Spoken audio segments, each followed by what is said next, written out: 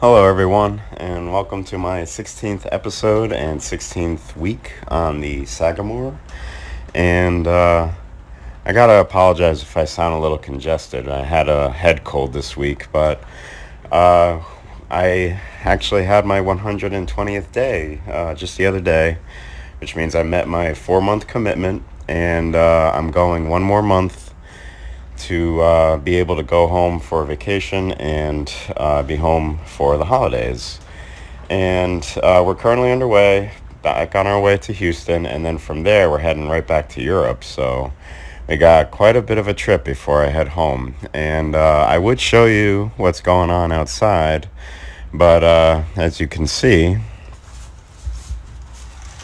we got nothing but containers. So not really much to see, plus the cranes, but we got a full ship this time. We're not empty like we were before, so that'll help with stability, actually. The more weight the ship has, the better chance it has to prevent rolling whenever waves hit us. When we had no containers on board, the slightest wave would make us shift, roll, and pitch like crazy. So fortunately, nobody got seasickness, but we do have some illnesses on board right now. Like I said, I have a head cold, and when you get sick on board a ship, it can spread pretty quickly. So you gotta maintain cleanliness and to wash your hands often, which I do anyway, being in the engine room and working with dirty stuff all the time and cleaning bilges and sludge tanks. So let's go ahead and dive into today's topics. I think it'll be a lot of fun, and I think you'll really enjoy the music tracks that I have for you today. Alright, hello and welcome. So, I had mentioned that I wasn't feeling well, and other people have started to show signs of not feeling well either. I hear coughing and sniffing from everybody on the ship, so you just got to be careful, because we're all working and living together, and being in these conditions, you want to try and be healthy for work and being available for work. And so I'm also wearing another sweater, but actually, believe it or not, this is not a sweater that I brought on board with me. I actually found this sweater. It was abandoned here, and it was actually on the rack or not the rack, but in the locker for third assistant engineer. We actually have a changing room down in the engine room where you can wear regular clothes down to it and then change into a boiler suit or your work clothes or your work boots. I actually did that a lot when I was on the Integrity, but on this ship I just wear my work clothes down in the engine room and get right to work. But we had a changing room, and in the third engineer's locker was a sweater. And normally I don't use or take clothes from previous engineers, but this looked like a really nice sweater, so I washed it, and I'm wearing it today. It has it's nice and comfortable, nice design. It has a stripe of the U.S. flag, which I think is very patriotic, and it also has this grunt style logo, and even though it says GS for grunt style, GS is actually an abbreviation for a username that I use online as an alias, and that's another reason why I wanted to keep it. And it's a good sweater, and I thought I'd wear it today. And hopefully, as I'm filming, we don't get any more surprise drills like we had the other day, which I can appreciate, because when emergencies come up, they're never announced, they just happen. But it did interrupt my sleep, which I wasn't too happy about, but it is what it is. Again, emergencies can come up anytime. It could come up in the next minute for all we know. Hopefully not, but we'll see how the day goes. And let's go ahead and discuss some random facts, because they're always a lot of fun. For the game of Monopoly, which I'm sure we're all familiar with, the most money that you can lose in one turn is $5,070. Unfortunately, they don't explain how you lose that much money, and I've tried to think about it, and I feel like you can actually lose a lot more, because the one space on the board that you can lose the most money on is obviously boardwalk at the end of the board, or path around the board right before go. And I figure with a hotel on it, the fine is $2,000. So I figure for your one turn you roll a die and you get a double, which means you'll get to roll again and you land on boardwalk. So that's $2,000 you just lost. And then you roll again, you go by go, so you do collect $200. I don't know if that's figured into this cost, but we'll go ahead and waive that for right now. Let's see how much money you will actually have to pay out to other people or to the bank. So you roll doubles again and you land on, I think, community chest this time, and there is a card that says go right to boardwalk. So you land on that and you get that card. So you go back to boardwalk again, and that's another $2,000 you got to pay out. So you're already down $4,000, and you got one more roll. Now you roll this one, and you don't want to go to jail by getting a third double. So this one is not a double, and it's your last turn anyway. And then you land on chance. And again, I'm probably getting these wrong. Maybe I get the spaces reversed, or I'm not calculating this right. I haven't looked at a Monopoly board in years, but you land on chance, and then it says go back 3 spaces, or maybe it's 4 spaces. And you could actually land on boardwalk again by getting that card. So that's $6,000 that you potentially lose in just one turn. At least that's my logic behind it, or at least that's what I think it is, but I could be wrong on that. But another random fact about Monopoly is that the longest game of Monopoly in a bathtub was 99 hours.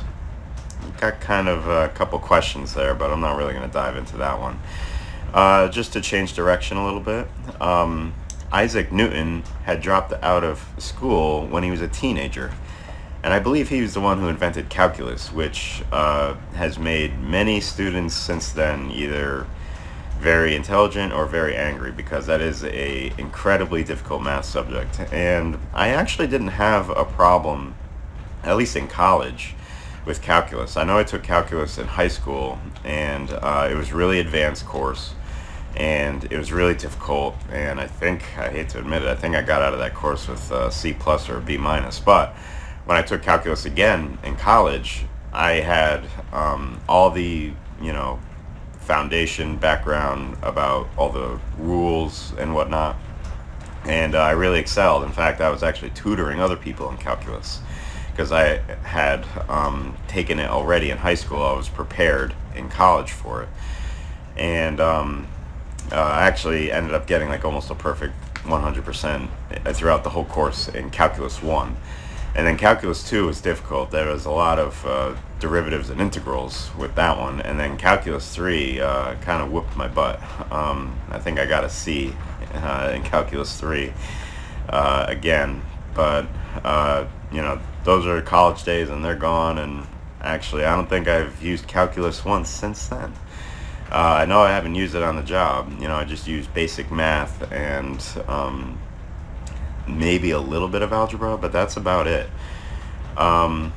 So Aristotle thought blood cooled the brain, but it was actually determined as recent as I think like 5 or 6 years ago that yawning actually cools the brain, not your blood. But I can see where that could make sense. But yeah, for the longest time they couldn't figure out why people yawn, but apparently it's to cool the brain. I guess when you get bored, your brain overheats trying to keep up or be focused with stuff. So maybe that's why when we're bored, we yawn. Or when we're tired, the brain is overworking and needs to cool down. So that's why we yawn. So I guess that's, what's going on there. And just another quick fact to, have a little bit of remembrance for 9/11, which happened last week. All the dirt from the foundation that was taken to build the World Trade Center was actually taken and dumped into the Hudson River to form the location now known as Battery City Park, which I thought was pretty interesting. And I mean, that's a lot of dirt to remove to build a building and then to build this city or this park. And I remember going there to actually sit for my license, to get my Coast Guard license. I had to take 7 exams over the course of 4 days, and it was pretty nerve-wracking, and it was really difficult. But I was able to pass them all and sail as a 3rd assistant engineer. And it was right next to the Staten Island ferry, if I remember correctly. And I remember I would go there and walk around the vendors and get some breakfast before going to sit for the tests. So kind of eased my mind a little bit, but it didn't make things any easier. Those tests were pretty tough, but I feel like if I took those tests again for the same position, I would easily ace all of them, because I've been in this career for at least 10 years now. I think 11 and a half now. So how about we check out some of this music? I think you're really gonna like these tracks today. Let's go ahead and set the timer and get the first one going. Hang on a second. Alright, there we go. I had to crack my finger to get the music going. I love this game that this music comes from. The music in this game is incredible. All of it is. And this one is called Wall is Stop, starting off from the game Baba Is You, which is a incredibly unique and very original puzzle game where you win by changing the rules of the puzzle.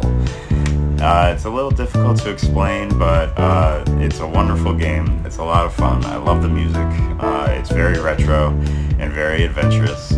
And you get to play as a floofy cat and do these puzzles in these rooms. And based on the rules in the puzzle, will tell you how to get through the puzzle and to get to the goal, which is usually a flag. But you could actually change the rules of the flag to be like a rock or a plant or anything. You can even win by touching the wall. If you're able to change the rules, and there are some rules you can't change, but if you change the rules in certain puzzles, you can actually work your way to winning the puzzle without actually originally reaching what was the goal. Again, it's really weird and different and difficult to explain, but it's a wonderful puzzle game that anybody can just pick up and play. You know, it's for all ages, and it's wonderful, and I highly recommend it. And we actually have 3 other tracks that I'm going to play today from that same game, because the music is just that good. So I definitely want to try and play through all of them. The tracks are kind of long, but I do want to play them for a couple minutes so you can enjoy and feel the tunes, so to speak, because I just love listening to them. A lot of them are very relaxing, some of them are fun, and some of them are interesting, but we'll go ahead and play the next one in a minute. The next one is actually from a more modern game. I think it's from last year. It's a Nintendo Switch game, and it's called Paper Mario The Origami King, which actually has a lot of varied music tracks. I think over 240 of them for this one game, which is pretty ridiculous. But I think we'll go ahead and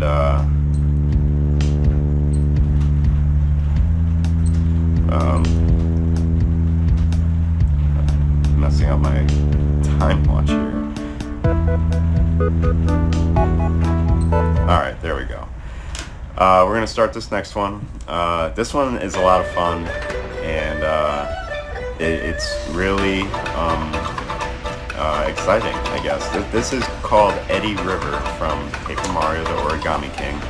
And the only reason I like it is because you're traveling along this river and you're avoiding obstacles and collecting coins and collecting other items along the way.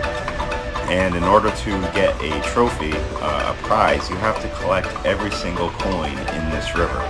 and it's no easy task. The coins are everywhere, and you have to navigate this river on a boat, which doesn't have the best controls, and it is difficult to do. And if you miss just one coin, you got to do the whole thing again if you want to get that trophy. And yeah, I think I attempted it like 40 or 50 times because it was just so difficult. And it plays this music along the river. And I guess because I listened to it for so long, it's just a nice fun beat in my mind, and it just adds to the game, I guess, of navigating this river, and it's a lot of fun, and I think you would enjoy it too. It's only a 2-minute track, so we'll be able to get into the next Baba Is You track in just a moment. And I really like this next one from the game, because it just reminds me of like a deep water temple, which I'll explain in a minute. Yeah, we got the Eddy River going, and I'll explain more about Paper Mario the Origami King with the next track. I actually have 2 other tracks from the same game, Paper Mario, and I really like the next one. I kind of mentioned the next one in a previous previous video, but I'll elaborate more on it when we get to it. So, okay. We're going to start the next one. This is from Baba Is You, and it is called Water Is Sink, and this is the lake. And I just love this because it describes like deep water really well, or I get that impression of it whenever I listen to this music. Like, just imagine yourself immersed in deep water in a lake or other body of water, and it's dark, but it's not dangerous. It's actually a bit mysterious, but it's safe, and you're down there, it's dark, but I also feel like you're in a flooded temple, like an ancient temple that's been buried under all this water, and you're just exploring it, and you get to see a whole bunch of different fish, and you get to just explore the unknown, because obviously there's just so much more about the ocean or lakes or bodies of water that we don't know about, you know, because we don't know what's lurking down there, we don't know what's resting down there. But this soundtrack is just very relaxing, very thought-provoking in my opinion, and it's a lot of fun. And the puzzles are this is still early in the game, so the puzzles are still kind of easy, but you still have to think outside the box with some of these puzzles, and it's really interesting. It's just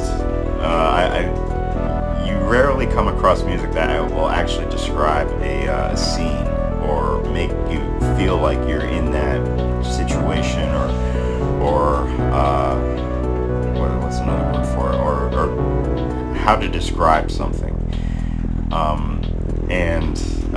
I think a lot of these music tracks hit that really well, or do that really well, to make you feel like you're somewhere else. Like I said, this music makes me feel like I'm underwater and in the lake, and then just exploring the deep. Again, it's dark, it's mysterious, it's exotic, and you know, it's a lot of fun. You get to explore. So we'll go ahead and jump into the next one in just a few seconds. Now, what I was saying before is that this next one, in a previous video I had said that there is certain music that if I had ever owned a restaurant or a casino or managed one or a hotel, I would play this music over the intercom, the loudspeakers, and this next song definitely is what I would have playing in the lobby of a hotel if I ever managed or owned one. So let's go ahead and get that one started. And this one is called Snif City Royal Hotel for Paper Mario the Origami King. And it does play during the lobby music at this hotel. I believe this is the third area of the game that you go to, and while I love the idea of the game, paper versus origami, you know, you're kind of battling one another. I feel like the final boss, or the main enemy that's causing all the I guess drama in Mario's world, had a very weak motivation for what he was doing. I don't want to spoil anything for anybody who wants to play the game or is playing the game, but the reason why he took over the Mushroom Kingdom was a pretty weak reason. I mean, at least with Bowser, you know, he's just trying to gain power and to control Princess Peach, but this Origami King, the reason that he showed up and started taking over and having a grudge against the Toads, commonly known as the you know, the local people for the Mushroom Kingdom. Again, I feel like they could have put a lot more thought into it. It almost felt rushed and unnecessary. Again, his motivation for what he was doing was kind of weak. But the game overall was a lot of fun, and I loved going through all the different worlds. There were only 5 of them. I was kind of hoping there'd be a little bit more. 5 normal levels and then the final level. But because most Mario games, I feel like, have more than that. They have at least 8 or 9. So for this game to have only 5 plus a final level, I felt like it was a little short. I think it still took me a few days to complete the whole game, but I feel like it could have been a lot more. But they put a much stronger emphasis into trophies and rewards, and to fill out a museum that you visit and go to see all your rewards as you collected them throughout the game. So it was more or less like a collection game than it was more of an adventurous game, in my opinion. But I love that music. I would always tell myself I would play it in the lobby of a hotel if I ever owned one, and I don't know if I ever will, but it's just you know, a fantasy thought in my head. We're gonna go back to another Baba Is You track. This one is called Box Has Key, and this is the Temple Ruins, and it has a really good beat. I love listening to it. I listen to it a lot when I'm at home, actually, and this is where the puzzles actually start to get really difficult. Not as difficult as some of the later ones. I know I can think off the top of my head at least 2 puzzles that gave me the hardest time, and the solution was just so simple and right there in front of me. It was right under my nose. I don't know how I missed it, but I wanted to kick myself in every area when I finally realized the solution and just how simple these puzzles were. But they baked my brain for probably weeks, maybe even months, trying to figure out what's the gimmick, what's the mechanic to figure these puzzles out. And that's what I love about this game, because you can change the rules, and you can most puzzles are linear, that they only have like one direct solution, but some of them have multiple solutions, which I also find creative, unique, and a lot of fun. So you know, because if you approach a puzzle with multiple endings or multiple solutions, you know, you may think of it one way while somebody else may think of it another, but you still both win the puzzle. So, you know, that's great. But as you listen to these titles like Water is Sink, Box Has Key, these are some of the directions or rules that some of these puzzles have, and you can change it around. Like Box Has Key, you can later on, or you can adjust it to say like Wall has key or Rock has key, and then based on that you can acquire a key and use it to open a door to get to the goal. Or you can say key has key, or bug has key, or key has box. You can rearrange it in like so many different ways, and it's just incredible. And I love this soundtrack. It's a lot of fun. It's adventurous, and it's also kind of casual too. Just mellow out, you know, try and just have fun solving these puzzles. You don't have to go too crazy. And Yeah, it's a pretty big game too, and it actually gets pretty intense towards the end. Once you beat all the normal worlds, you actually start getting into deeper worlds, and it's very difficult, but also very interesting. I think the game itself has like over 220 puzzles, and I think I solved all of them. There might be one or two that I might have missed, because you actually have to search for these levels. It's not just, you know, you complete one level and go to the next. You actually have to do something either on the game world or in the game level to create future puzzles. So I might have missed one or two, but it was really interesting how they created this game, and it actually won quite a few rewards at like gaming events, so and rightly so. Again, it was very original. I haven't seen a game like that having grown up and up to this point, so for them to you know, make such a unique and original game, my hat's off to them. So we'll go ahead and dive into the next one. This is the last Paper Mario Origami King track that I have, and this one's called Ice Vellumental Mountain. And again, when you play Paper Mario, you're assuming the role as paper, and it's funny because they took this game in a new direction where some of the bosses are all like enemies of paper, so to speak, because you actually fight colored pencils, you fight elastic bands, you fight scotch tape, you fight hole puncher, you fight scissors, and you fight staplers. And I just thought that was hilarious. And I don't like the scissors boss because it will one-shot you, and rightly so. That thing will just cut right through paper, which is what Paper Mario is. So you have to go into that boss battle knowing that you only have one hit, and you gotta work your way to avoid getting hit throughout the whole battle. It's like you gotta hit the boss 100%, and you have to 100% dodge his attacks. And I thought the battle system was very unique, also very different, one that I haven't seen in video games before, and I think they did a really good job with it. Again, it was different, unique, and original, but it still kind of was unusual.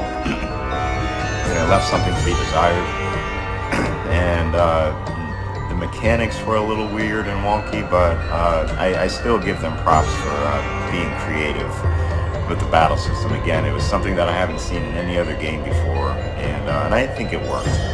I know people have their opinions of it. They thought it was good, they thought it was bad, but I think it was unique. And you know, you enjoy these games for what they present to you, and every once in a while you want something different and fresh, and I think they did a good approach with that.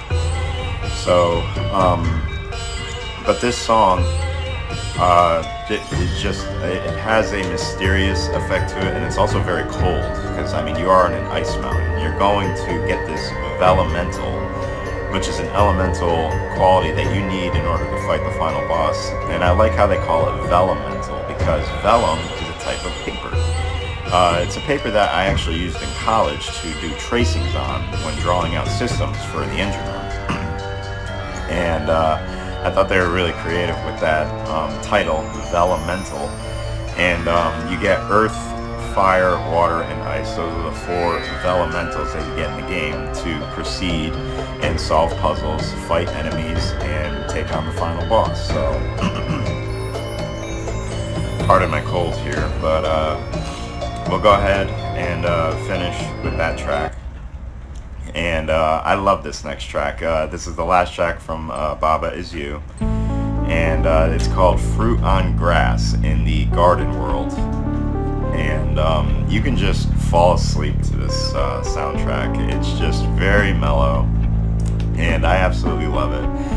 And in this part of the game, this world, the puzzles are very difficult. They're all linear, which means they all have only one solution, but figuring them out, you really need to have a strong understanding of how the mechanics of the game work. and to manipulate the rules in very specific ways and to maneuver through the puzzle in very specific ways in order to solve them. They were really difficult, but I enjoyed playing them.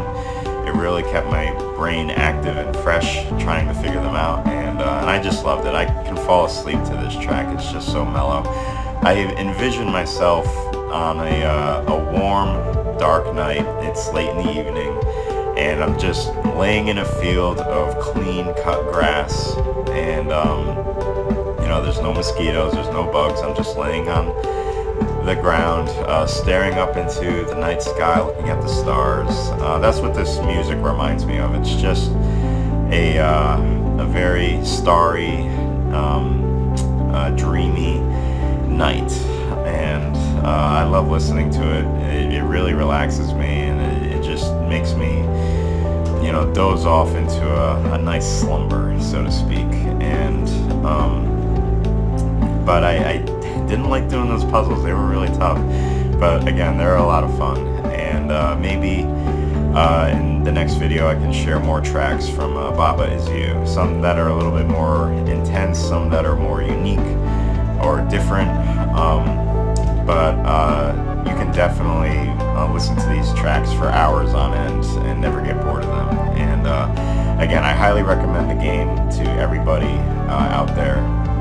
You get to play as, like I said, a cat, and even you can change as the character, because Baba Is You can be changed. You can, and he has two other friends, KK and me, and you can actually change the rules to be any one of those other characters or any other object in the game. You can be a rock, you can be a bug, you can be the flag, you can be the winning object in the game itself. So it's just an incredible game. There's just so many things you can do with the puzzles, and it's a lot of fun. Please definitely look it up. I highly recommend it. Alright, so we're going to end this video with a track from Tormented Souls. We'll go ahead and start it. This is called The Final Walk, and this is at the end of the game. And I think it's very relaxing and peaceful. It's a breath of relief, I think, because you had just beaten the final boss of the game. And what you do from here on out will determine the kind of ending that you get. I've been told online that there are multiple endings to this game, but I've only ever found 2 of them. And I don't want to spoil anything for anyone who may be playing this game as well, but when you beat the final boss, you're in this final walk. You're in this peaceful setting, even though you're still in the mansion turned hotel that is the stuff of nightmares. All the enemies are dead, there's no more threat, and you're free to walk around and I guess like explore, so to speak, but you're not in any danger, and you can just relax, and you can determine how you want to end the game. You could actually just escape the hotel, or not the hotel, but the hospital, and leave and win the game, or you can actually go back. And the game is about finding these twin girls that are in this hospital, and at the end of the game you can actually go back and save one of them. Now, I don't want to say what has happened to the other one, or what the whole story is, because I don't want to spoil anything for anybody, but those are the only 2 endings that I found. And as much as I love the game and its puzzles, except for 1 or 2 of them, I felt like the final boss was a bit rushed, maybe. I felt like they had to come up with something quick to put the whole story together, and I felt like they could have put a little bit more thought into the boss. I mean, the boss itself was unusual, and why you know, the characters developed this boss, I don't know. The story was a little difficult to follow, and plus there were also glitches in the game that I had to deal with regards to ammo and health. And also some of the notes and journals that you find throughout would actually not register in the game. This is for the Nintendo Switch version. I don't know if you... And the game goes across different platforms as well. You can play it on the PlayStation 4. You can also play it on the computer. And I think maybe the Xbox consoles. I'm not sure, but unfortunately this was pretty glitchy for me, and it was difficult to get through. But I did manage to get through the game, and I love this ending theme, and I figured I would use it as the ending theme for this video. So I hope you enjoyed all the track, and definitely check out these games. And yeah, thank you for joining me today, and have a good night.